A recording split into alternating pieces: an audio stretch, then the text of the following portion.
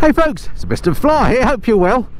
Out and about today on something a little bit different, because today I'm reviewing the UK's best-selling power two-wheeler. It's been best-selling for something like 6 years continuously, maybe even slightly more. Outsells everything else by some margin. What am I talking about? I'm talking about the Honda PCX125. A little scooter, an amazing little thing, completely revamped for 2021, and I'm one of the first to ride it. So stick around and stay tuned, I'll tell you what I think of it.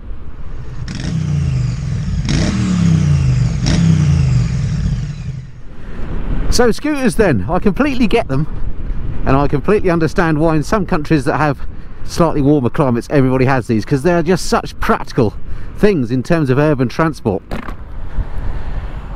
They're cheap to buy, cheap to run, lightweight, fun, plenty of storage. You don't have to dress up like a Power Ranger to ride them. Nimble, parking's not an issue. Very economical to run. Got a lot going for them. And of all the scooters you can buy, this PCX125 is, as I say, by far the most popular. First came out, I think, in something like 1990, I think. And since then they've sold something like, or was it 2011? I'll put it on the screen. They've sold something like 36,000 units here in Britain, which is by far and away more than any other powered two-wheeler. The PCX125's had a revamp for 2021. Lots of new features on the bike. New engine with 4 valves. It's now got ABS and traction control.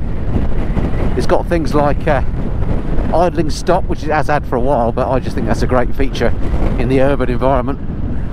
Lots to like about the bike. But anyway, let's review it as if I hadn't ridden it before, because I've not ridden the PCX125 prior to this. This is my first ride on one of these bikes. I'm glad to say this is my latest long-termer, so there's going to be lots more coming up on the channel about the bike.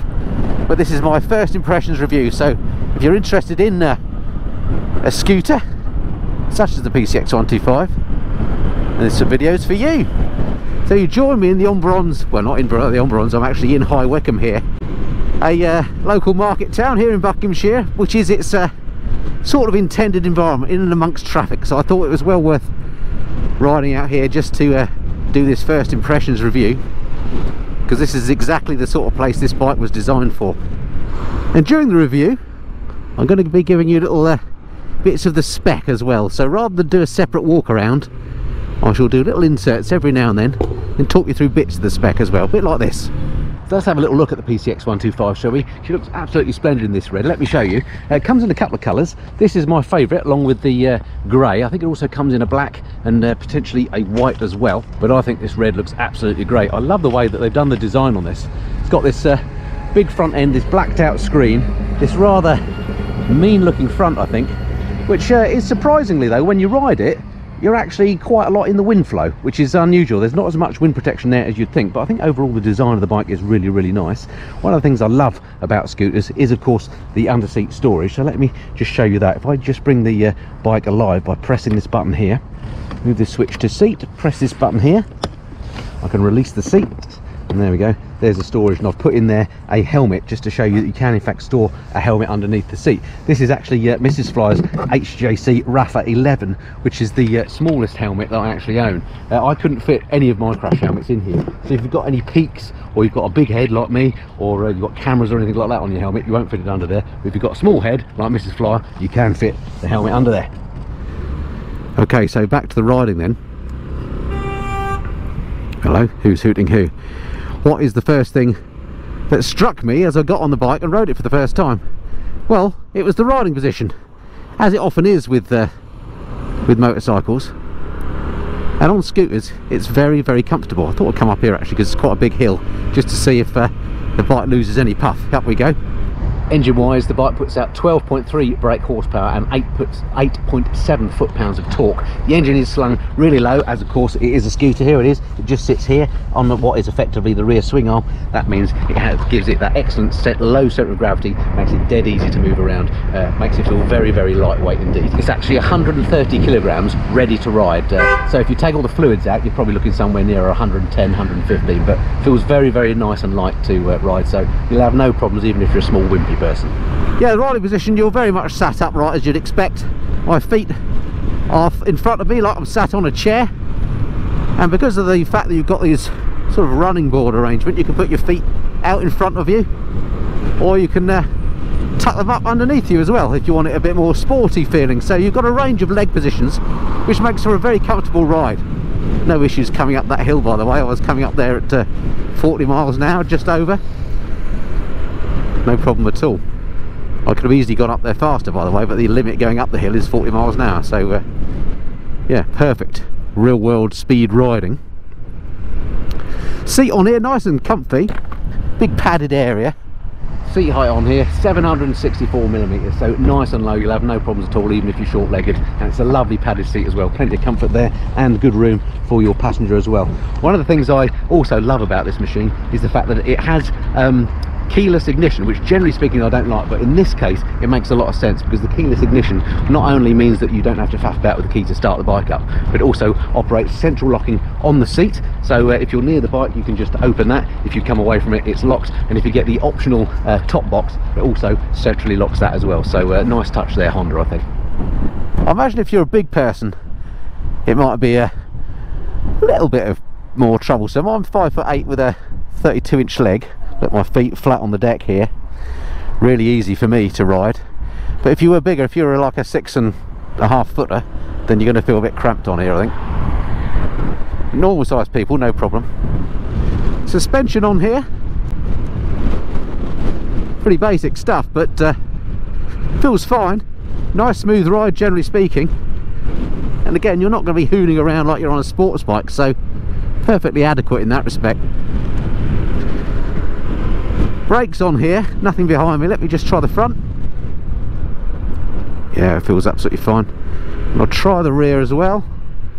Actually, the rear feels very good. I suspect the brakes on here are linked. I don't know. The bike has got, as I say, ABS and traction control, which is quite something.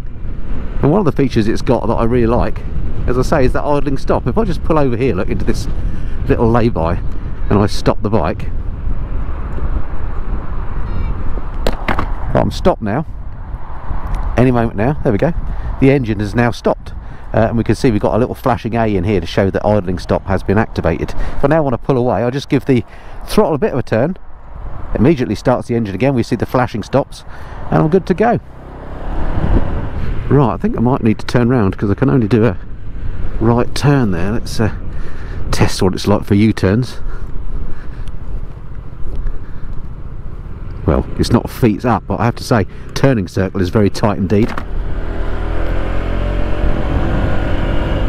The new engine on this I mentioned is of course 125, and it puts out something like 12.5 brake horsepower, so it's not going to win any races of course, but Honda do say it's been tuned for better acceleration and top end, and I have to say it accelerates absolutely fine. With these scooters, with their sort of continuously variable clutch arrangement, it always kind of feels like the clutch is slipping, which of course it is, technically speaking. So you're never going to get neck snapping torque on a scooter of this type. But it's perfectly adequate. At the traffic lights, you're going to out accelerate most cars. One of the things I love on here is when you stop and indicate, or when you indicate rather, look at this massive flashing right hand, because I've got the right hand indicator on, the fact that I've got that showing on there. I love the display on here. Really bang up to date this. Got everything you need, proper fuel gauge look, trip counter, various bits and pieces like your miles per gallon, etc. Super frugal. It's saying I'm doing 97.8 miles per gallon at the moment, but you should get 130 miles per gallon out of this when you're cruising, which is just incredible. Switch gear on the bike, nice and simple as you'd expect. It's proper switch gear on this as well, tactile, you can feel when you've pressed it. Let me show you this side here. Look, we've got a button here. This enables and disables that idle stop start, so you don't have to have it running if you don't want to, or if you have the button pressed there, then you can use that. This of course the hazard lights, and this is the starter. Over on the other side here, everything you expect, dipped and full beam on your lights, horn and indicators. Everything you need, nothing else besides, and proper buttons, you know when you've pressed them. I like that about it. But yeah, lovely little display that. Really modern looking, I think. Handling in the corners is absolutely fine. Mirrors on here work really nicely. They're quite big. Great view behind me. No vibration in them. In fact, talking of vibration, the bike is really smooth because of course it is a single cylinder bike. Sometimes single cylinder machines are pretty damn vibey. Not the case for the PCX125. Yes, you know you're on a motorcycle, but no terrible vibrations at all. Fuel tank capacity on the bike 8.1 litres, and Honda claim 134 miles per gallon at the bike as well, so super frugal to run this puppy. I know what you're thinking, I keep saying it's frugal. How much does one of these things cost? Well, according to the Honda website, £3,169 will get you one of these splendid motorcycles. Right, and now we're getting into all this traffic, which is a bit of a nuisance, but I suppose it gives me a chance to see what it's like to filter on the bike. Now the bike itself isn't giving out a very loud engine note or anything like that, so cars can't necessarily hear you coming, so you've got to be super careful as you filter in case somebody pulls out on you.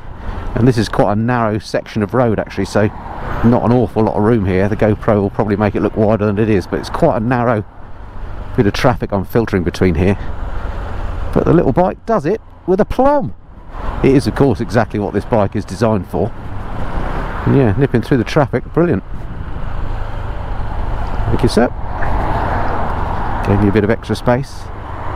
Another thing I like about the PCX125, they thought about practicality. It's got a little glove box just here. Look, you press this flap comes down, and then inside there, I don't know if you can see, you've actually got a USB port as well. So you can stick your phone in there and get it charged while you're riding along.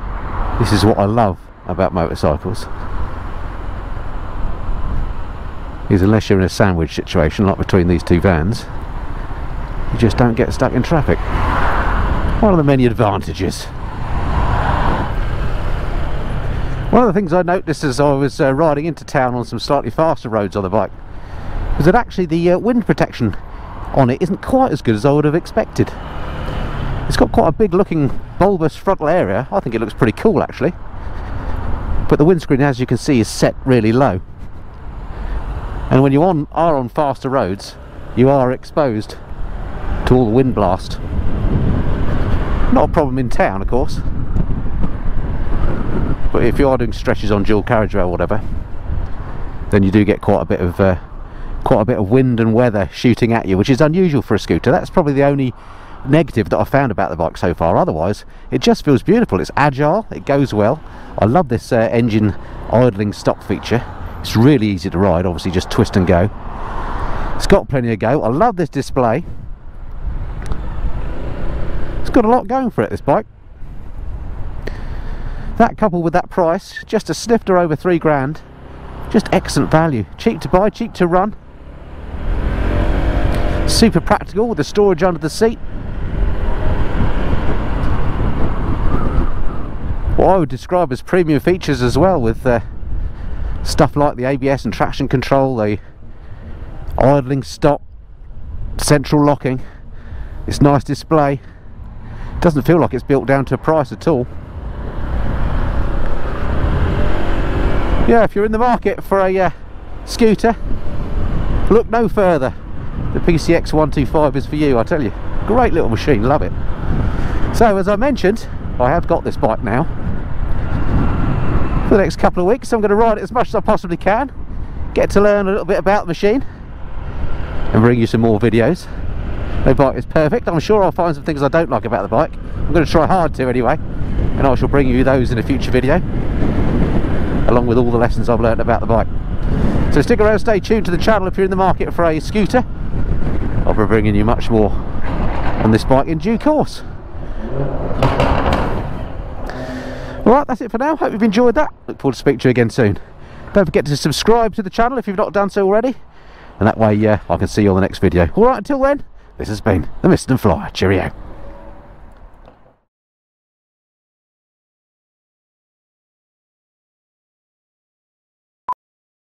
Alright, engine wise then, the bike puts out 12.7 bhp. Engine wise then, the bike puts out 12.3 bhp and 8.7 foot-pounds of torque. And of course the engine, it being a scooter, slung nice and lowly, hit low rather. Here, let's do that all again, that was rubbish.